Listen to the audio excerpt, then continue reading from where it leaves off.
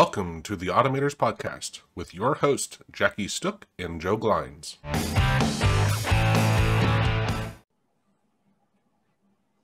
Hey, everybody.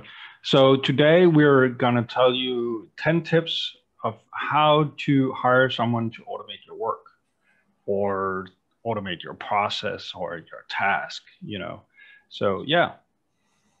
All right, let's get going.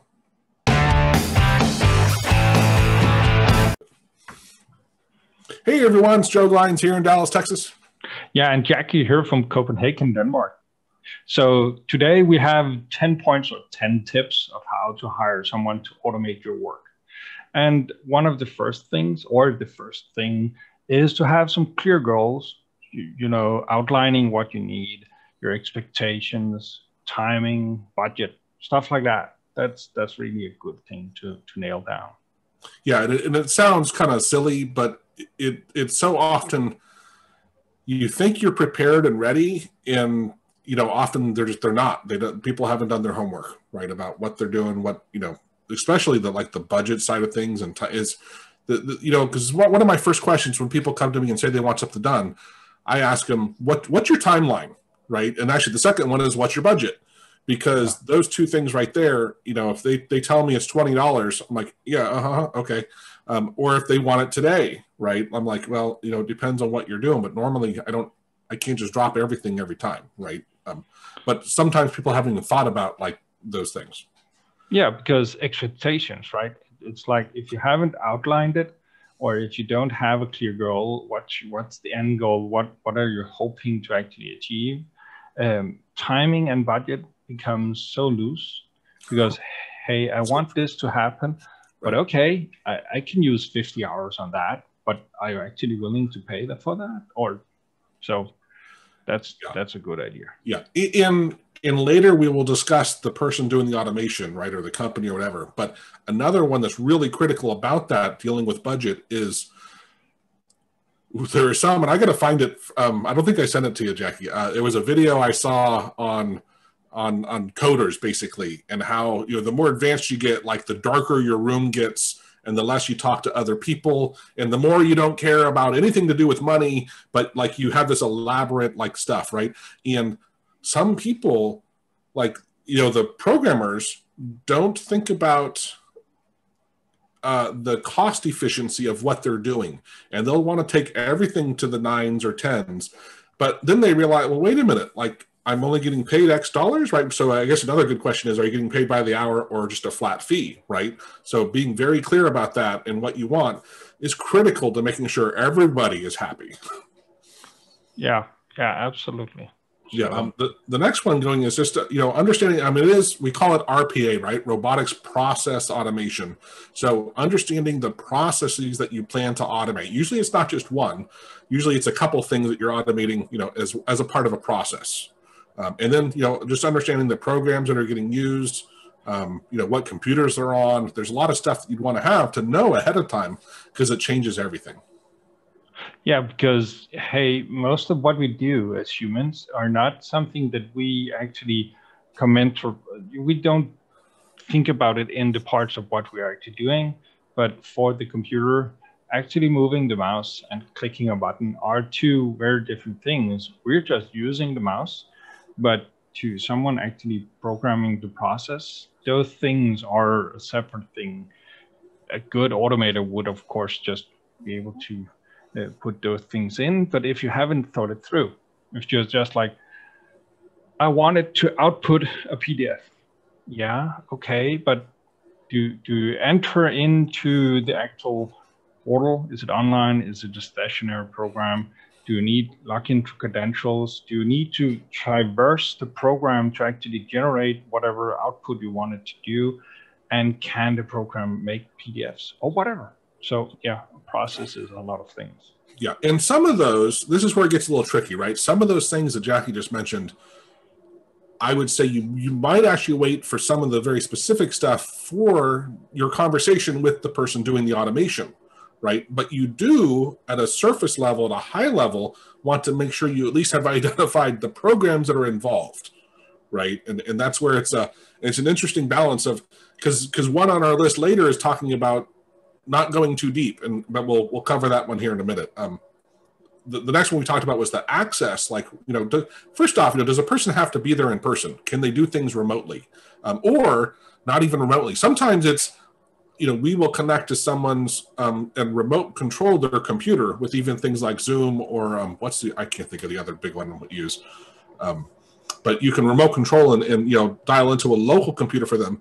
But sometimes the process might be so generic, you're connecting to an API, and I don't even need to do it from your computer, right? I can write a program that'll work very similarly. I want to take something from a text file, import into an Excel. I can do all that locally here on my computer. There's no reason for me to travel somewhere, because that's where some really huge costs come in, right? And everything gets blown up. And exactly. And that's also a part of the second point, right? The process, where here in the third part, the access, you will have processes that you can fairly share in concept, and someone will be able to make a script that can do that process. But some things where you actually need to go into something very specific, where it's not widely accessible, if it's that one program or that one website or whatever.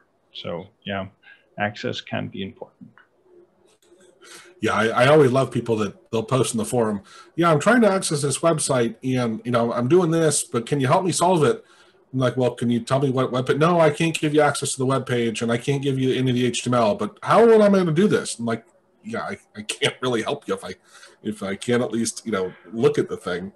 You can make some kind of high-firing ideas or concept descriptions and stuff like that, but it won't really help them because that's not why they actually came so far.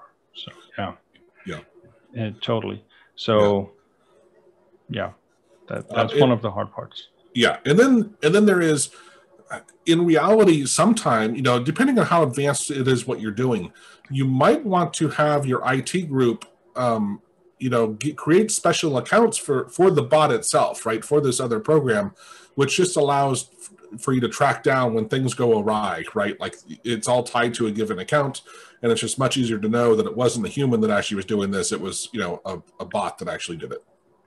Yeah, something that I've seen used with process automation quite a few times. So yeah, giving special accounts, giving them virtual machines or whatever it might be, or their own workstation or separate computer or whatever you have the ability to actually give it. Sure enough, that's a good way of also making sure that humans are interrupting whatever automation is happening. So if you have the capacity to do that, sure, do it. Right. Yeah. Now, we're not saying go out and rent servers or even buy new machines if just because you really think, well, often you don't need that, right? But if you do have those available, then great, take advantage of it. Yeah. I remember at one point when I was starting out, and my stuff was fairly manual of it actually moving the mouse and pulling windows back and forth and stuff like that. It would be doing that in my lunch break, right? So it actually had the computer for half an hour or whatever to itself, where I didn't need it. So that worked out for my need at the time. That's an excellent point, Jackie. You could schedule things to work when you're done with work, right? You go home now for the next 3 hours, that same computer, and technically, if you really wanted to, you could just have a different login, right, to the computer itself. So you're still using the same computer, but everything gets tracked differently because you've logged in under a different person, a user, and it's a great easy way to compartmentalize this kind of stuff. Yeah, absolutely. And one of the things, this is one of our points as well, is don't nail down the specific how you want the automation to happen, right? So it's okay to have thought about the process. It's okay to have thought about the goals, your expectations and stuff like that. But the actual how to automate it, if the automator is at another level than you, or has another idea, or has done something else prior, hear them out and let them come up with some ideas at least. That's a good idea. No, spot on. It's funny because we didn't discuss this, in detail before, but that is exactly how I would phrase that. Is often, you're hiring someone who hopefully knows what they're doing, right? And they have a lot of different tools in their bags, and they might have a much better. My biggest one, and is actually when people write me and want me to do stuff, they want me to solve something that they've already started, and usually they're sending mouse clicks or keystrokes, to a browser, and I'm like, I don't really have any interest in trying to solve this for you because it's not generally a robust solution, and it's not the approach I would take, and they don't seem very open to considering a different approach. And yet there's more robust ways out there. But anyway, the point is, which I think you nailed it, Jackie, is you can say, here's some stuff I've done, but just listen, right? Because if they have better approaches, you should be foolish to not at least listen to them, because they're professionals, right? I mean, that's the whole point of hiring someone. Yeah, and it can fall into all kinds of categories, but sure enough, if you're hiring someone to do that small task that you have, or it might be a major task that you have, and you have tried to start the automation of it, listen to them and try and figure out maybe a middle ground if that's needed. If you're on mouse movements and mouse clicks, and the other guy is on deeper del calls, kinds of things, or interactions with APIs, and you don't see any way for you to maintain it afterwards, sure enough, see if you can get something to the middle of that. But then you'd need to expect it to either be less reliable, or maybe changing of the timing or the budgets or your expectations and stuff like that. So yeah, that's spot on. I was gonna mention that exactly thing when you talked about the one of our points later we were going to discuss, but I think we just move it up here, is the who's going to support it over time, right? And if you're still going to go back to that person, and hopefully also like a truck's not going to hit them, or you can find someone else that can do it, then having it at a higher level isn't a terrible thing. But what I'd like to do is say, it's a balancing act of, is their solution better, more robust, faster, less prone to breaking? If it is, okay, can they program it in a way that actually still isn't so obfuscated, so it's easier, you can understand it, or just tell them, make sure they annotate everything, right? And it would help. And even if it doesn't help you, when you go, if let's say he does get hit by a bus, or she, the next person that comes in has it much easier to figure out what's going on, right? Which is one of those things of, make sure that you talk about them, that you want to, annotate, you want it explained, doesn't have to be line by line, but explained, at least to some level of what's going on inside the code for, anyone else ever. Because, hey, you're paying for this, right? It doesn't take them that much more time to make some comments to help understand what's going on. No, exactly. Like, is your interest in the actual automation, right? A finished program that can automate the thing, or do you actually want to learn from the source, the code, the actual script that you might get, where you want to look over it, you want to tweak it, or you want to have someone else work on it? So again, expectations, how to do the automation, where if it becomes larger, or a company is hiring a group of people, you might not go so much into the commenting on the singularity lines of code, but more on the documentation of how stuff has been done. Can be a separate thing even.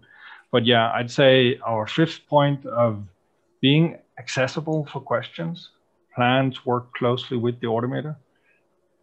That's a key point, because unless you have video documented everything with your commentaries, expect to be communicating with the Automator at a fairly high frequency.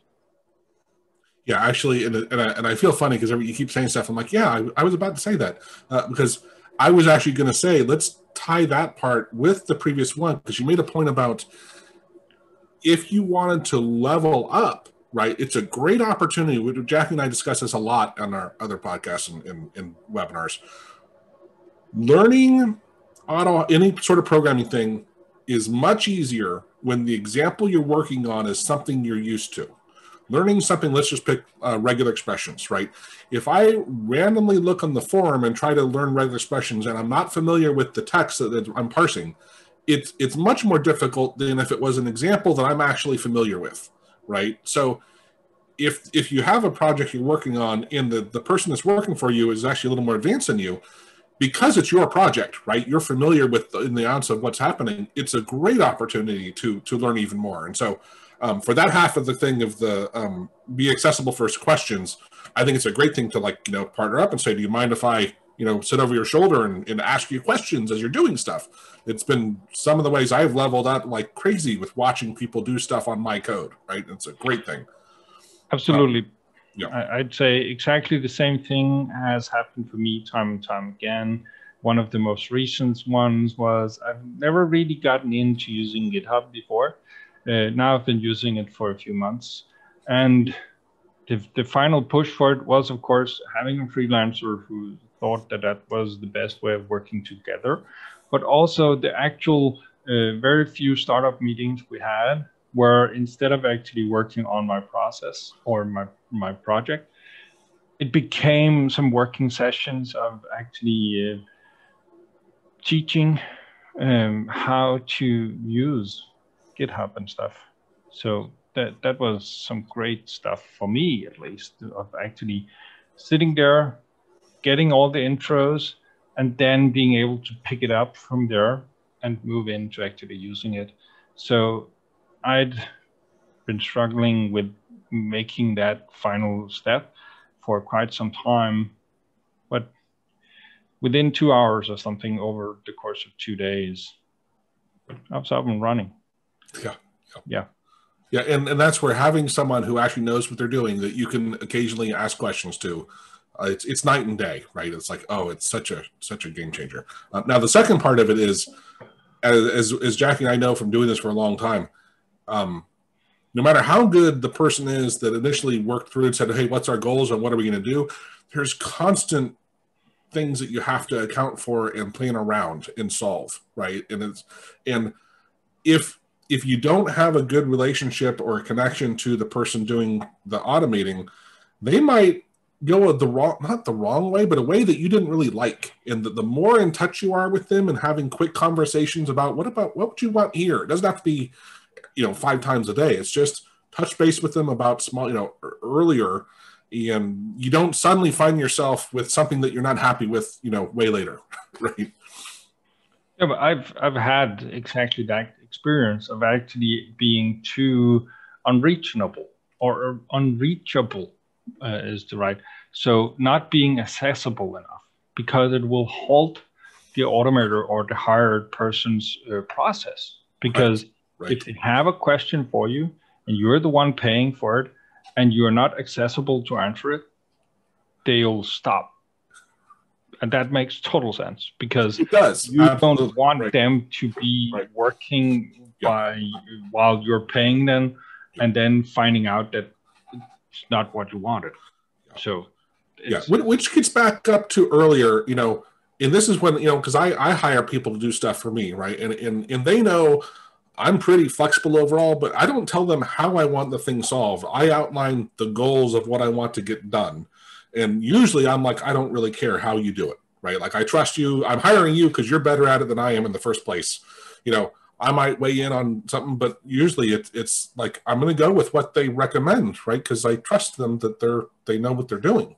But the thing is, I work with them a lot, and we have a relationship where they know also. And again, it's like, well, I might go an extra day, right? I don't talk to them. I talk to them several times a week, right? It's not 2 weeks of not talking to them, and suddenly you get this thing, and you're like, well, crap, that you spent way too much time on this that I don't even care about, right? And there's this other stuff, and that can happen.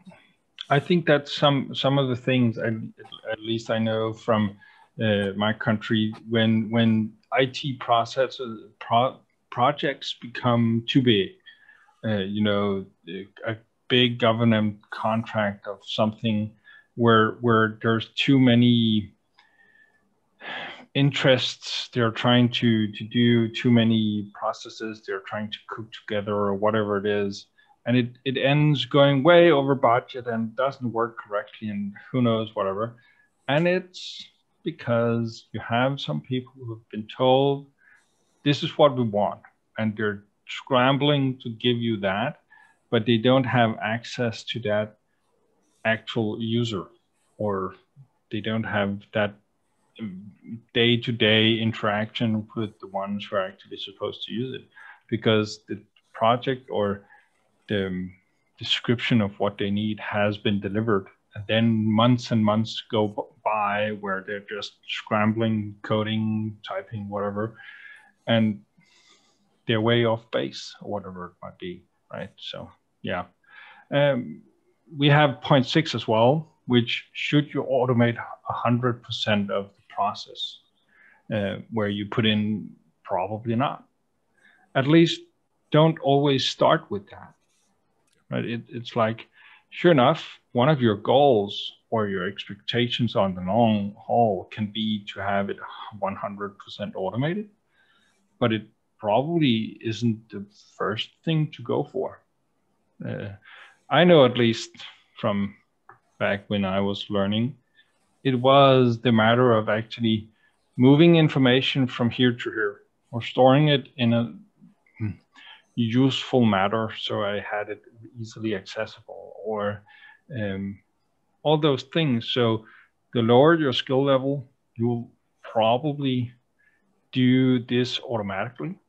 You'll automate small pieces of the process. And as you work through it, you'll tie those together. And that's something you could do in almost any process or any project. Yeah. Yeah, no, I absolutely agree, 100% agree. But you know, because it's also, I agree with what you said, but the starting off small, getting it, you know, getting things kind of working here and there and piecemealing them together later, combining them. However, again, the question is, should you, you know, depending on how complex the process is, should you try to automate the entire thing? And that to me just gets back to, well, what are the costs to actually automate the entire thing, making it work entirely without a human, you know, reliably at 100% of the time? Like, it can be really, really expensive, versus getting it close can be, you know, 15% of that budget, as opposed to if you try to automate everything and have it where nothing ever needs a human to ever look at it, right? Like it can cost a lot of money to do that last little bit of automation, can cost a lot of money. And so I try to, you know, I don't want to say I discourage it, because of course on simple things it can be 100%, but the more complex a task is in the process and how many things you're doing, the harder it is to get everything to always work, you know, 100% of the time with everything. Yeah, but as you said yourself, if you're not going to automate it 100%, then maybe with the first point, the clear goals, the outlined expectations, or the second point, identifying the process, the programs used, or the access, third point, and stuff like that. If you go through those in a well timed manner, the chance of you figuring out that, oh, it's this one thing 40% in here, where I actually need to go to the web page and go to that page and fill out that stuff and click that button, and then it downloads the thing, and then I can continue. If that's maybe one of your pain points, maybe just hire that or get that automated. Exactly. And yeah. To your point, if the logic that you're going to use after you make that decision of which one to click, you know, if that was going to be, if you were going to try to automate that logic, if that is what would take so much time, then let the human do it, right? But make it very simple for once they make that decision, then the rest is automated, right? And yeah, I think that's a really good point, Jackie. Yeah, absolutely. So if we go into the seventh point, having realistic expectations, you know, budget, there's always exceptions, right? So there's always exceptions. And head on a board, or however you put that phrase. There is. We talked about just earlier today that even with the most simple things, because something can happen, there can be something wrong with the hardware, something wrong with the software, some kind of unexpected exception somewhere in the code that you're never told about, or whatever it might be. A file is locked, someone else has accessed it, you've lost whatever your internet connection. All kinds of stuff. So many things can happen. So if you at least have some kind of realistic expectations, both to the budget, because if you want the 100% or the big thing, your budget it's hard to guesstimate at the beginning, right? And as you move on, you might get a better idea of it. And if you're hiring someone on the hour, sure enough, it will be even harder to know what it will end up costing. But with always keeping in mind, there's always exceptions. It can be any kinds of things. So yeah. Yeah. And just to clarify, because we moved up who will support the automation, that was actually number 8, not number 7. Just so, because we're going to run out here in a minute. But yeah, I totally. I mean, there just always are. There's always exceptions, right? It's just it's just going to happen. And actually, to your other point there, not that we really need to dive into this, but it is a really interesting question of should you try to pay by the hour or for a project? And I would personally much rather always try to pay people by the project because by the hour, it's really unfair if people have already developed a lot of stuff on their own time, have these libraries and you're going to rely on them. Like, you'd have to be but then you don't want to feel like you're paying them $100 an hour or whatever it equates to because you're using leverage they already have, right? It could also be very misleading that you think someone is a deal at $5 an hour or $10 an hour when someone who's actually much better and more advanced and more reliable, they quote unquote, if you work by the hour, they charge more, but in reality, they'll get it done and so much faster, right? That it's it's hard, of course, to also say, well, here's how much time I think it's going to take because of the exception things, and it's kind of it's a big question mark as far as on some of these things how long it will take to do stuff. Yeah, and I know it from sitting on the other side of the table of being the one automating. It's encouraged, or that's what I was reading and heard and stuff like that, talked about with people. For the most part, go for the price on the project, right? Try and guess or do a ballpark figure of how much will I actually use time-wise on this. Maybe put a little extra in there because there's always exceptions. Right. And go with that. And in a few different cases, go with on a budget. But just because you'll know how long you actually have to work on it. And sure enough, reach out to whoever hired you if you can manage it in that time, figure something out with them. But within reason, because as you advance, you can still charge for the same amount of time for that given project or likewise project, but use your prior experiences and actually make even more per hour than you would be able to do by actually telling how much you were charging per hour. Which is the other thing, which to me, and I don't know if you would say it's unethical or not, but some people, like let's say someone says, well, I do want you to charge by the hour and I'm only going to pay you, let's say it's $10 an hour, right? They don't know how long it takes me to write programs, right? And if I have code that I've developed for the past 5 years, and as far as they know, I wrote all that to solve the thing, right? I mean, it's kind of ludicrous because unless they're on site and you're only paying them for the time they're there, you just have no real idea like how long it takes people to do stuff. And Jackie and I, because it's the same, I'll watch people, I'm okay. I'm decent. And I can do stuff in the time limit. But I see some people that are like insanely good, like Jackie. And I'm like, that would have taken me a week, and you do it in 15 minutes. I mean, it's crazy, right? Like to think that you can really have an understanding of how long it's going to take someone to do something. Yeah, and it's no different than asking for a quote, right? So right. If you're getting the plumber over and he says, "Oh, this is just what am I going to do with that?" You're just not telling him, "Just go crazy." Right? I know it was a small leak, but yeah, change it all. That's fine. You use however long you want.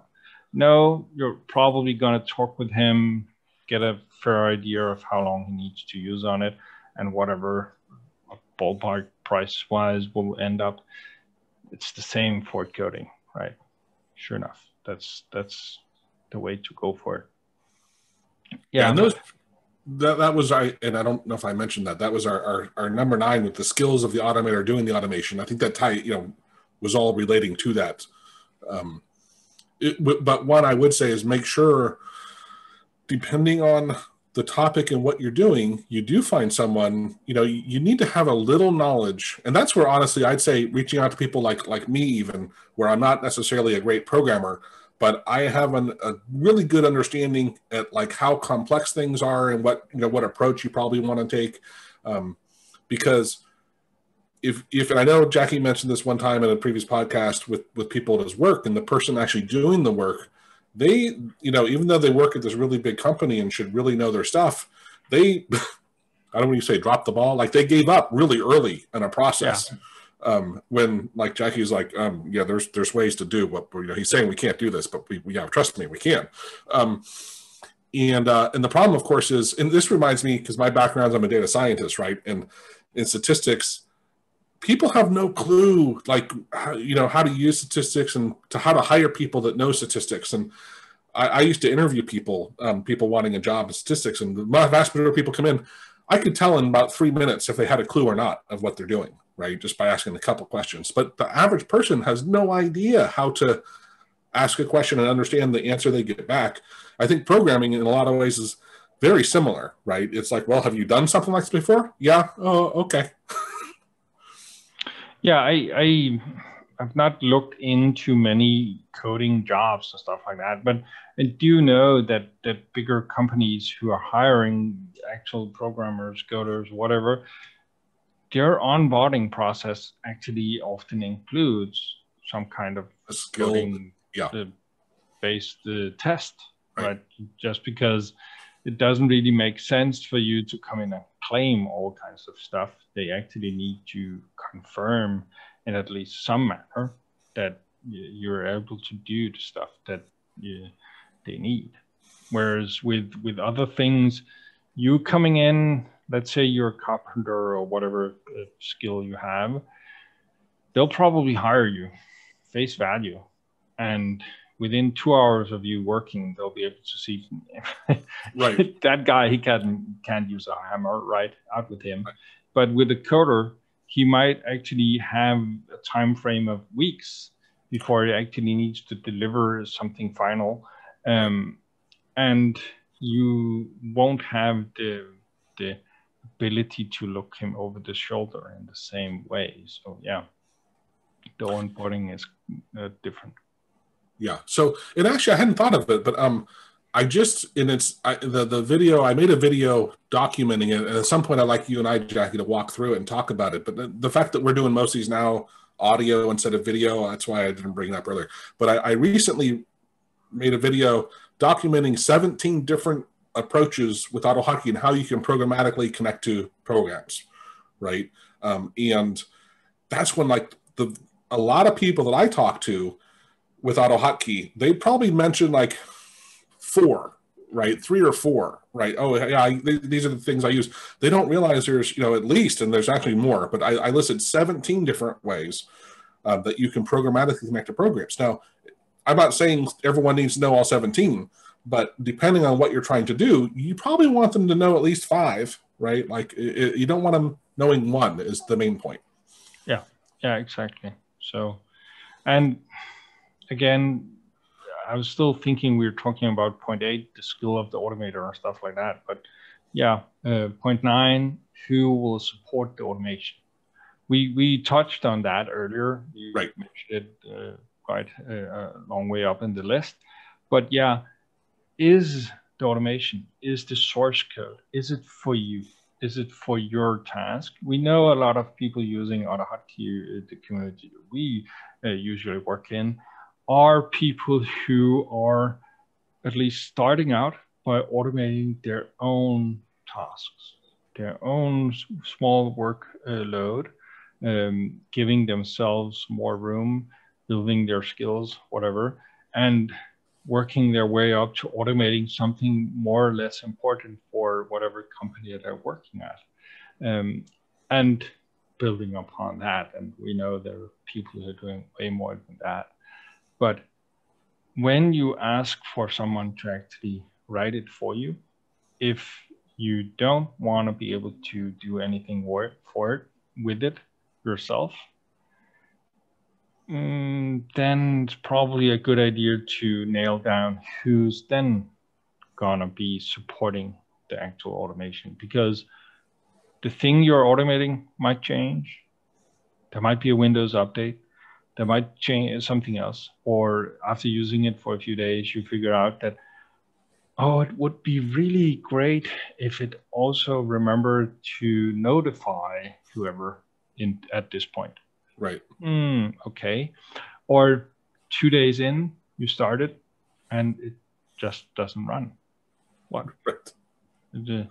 So that's where it's a good idea to know that this is the person that I'll reach out to, or those people over here, or I myself will do it. So yeah, get that one down.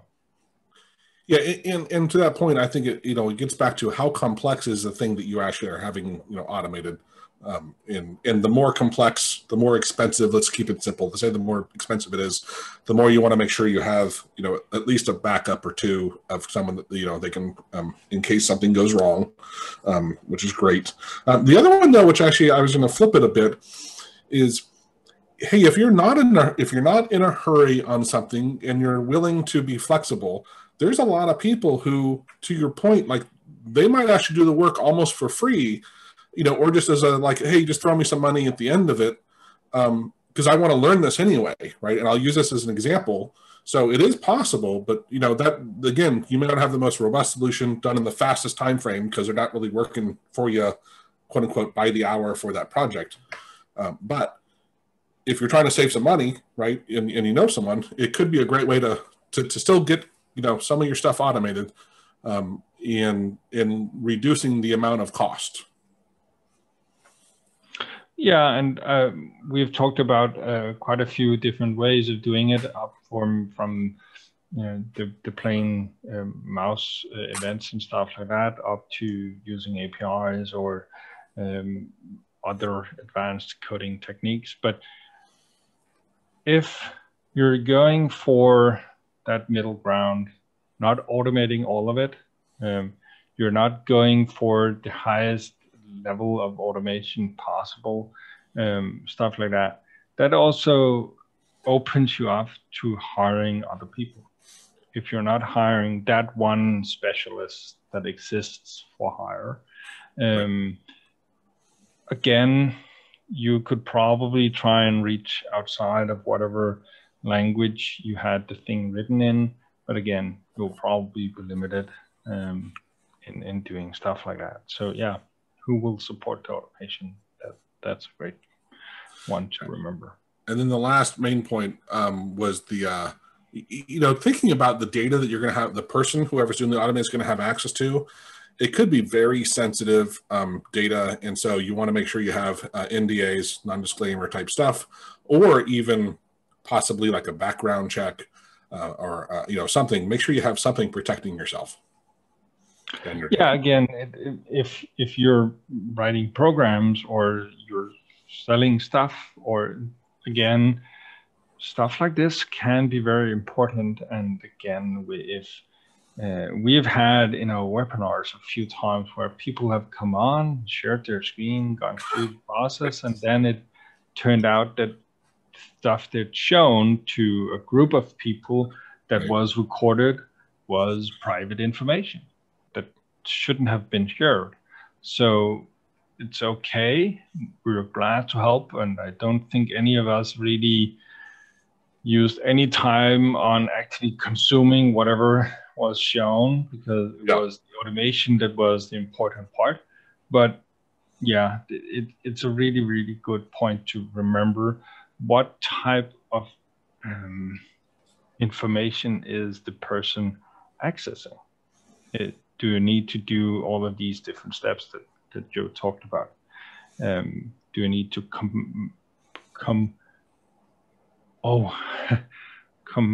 I can't get the word. Do you need to put it in parts? Do you need to compartmentalize? Yeah. Compartmentalize. Okay, I can't say that. No Fair enough. But that's exactly the word I was looking for. Yeah. Because, hey, you might be able to automate that part over here where he isn't accessing the bad parts. Right. Or you might be able to cut out a piece of the process and say, and when an Excel file exists in a folder, do something. Because he can get access to the system to download the Excel file. Let the human do that. But you don't want the human to go in and start selecting the file and choosing all kinds of stuff. No, you can instead have the automation actually watch the folder, and as soon as an Excel file with a specific naming convention exists, using regex as we talked about earlier, or whatever, stuff like that, thinking about that. So possibly even creating dummy data, right, for them to be working with, and then they don't have access to the real world data. I mentioned, I don't think it was during the podcast, but Isaiah and I were working through the mentorship data, and we did it on we were recording it because I wanted, as it's a good training video for working with objects. But I realized initially I was using the mentor and mentee's email addresses as the key for joining the information. And then I'm like, well, crap, everybody, I can't have that on there because one, everyone would see everyone's email addresses, which would be really bad. But two, they'd even see what they say that the person knows and wants to learn. I'm like, that's just, that's really bad. So I just wrote a quick program to replace the email address with a unique ID number that means nothing. And then that's what's in the video. So, because I don't care, Isaiah, I trust him. I'm not worried about him misusing the data. But this way, we did everything, yet he never knows who's who, right? So it was a great, easy way to remove that PMI information. In sometimes you could, or the other option would be is maybe you know someone at your company that you could actually handle that little, and that's what you said about the compartmentalization, right? They can handle this little bit. Well, hey, you know what? I don't have an internal guy that can do this entire thing, but I can use him for the sensitive part, right? The part that really, I worried about. In that way, we don't, like when I was at TI, I had access to, I think I can't remember, it's over like 1 million email addresses of our clients, right? Like, and I honestly started seeding it with fake stuff to see if anyone ever, sends emails to it that someone is getting our list with, without our permission, because I'm just not very trusting, right? But yeah, it always concerned me of granting access to that database because I was just paranoid. Yeah. So yeah, I think that was all the points that we actually had, Joe. Some great ones in there. Hope they're really useful. Awesome, man. Well, this was a lot of fun. I hope everyone, learned something about, there's of course other things you should consider, but these are the biggies. Yeah, at least from our point of view. All right. Cheers. Yeah. Bye. So thanks for listening, and don't forget to like, subscribe, and share. Yeah, let us know what you think. Yeah, we really do hope that you liked what we had to say, and we also hope you want to share it. If you enjoyed that episode of the Automators podcast, you might also like this one. In today's podcast, we're going to talk about choosing a Windows automation tool or selecting a Windows automation tool. Yeah, let's do that.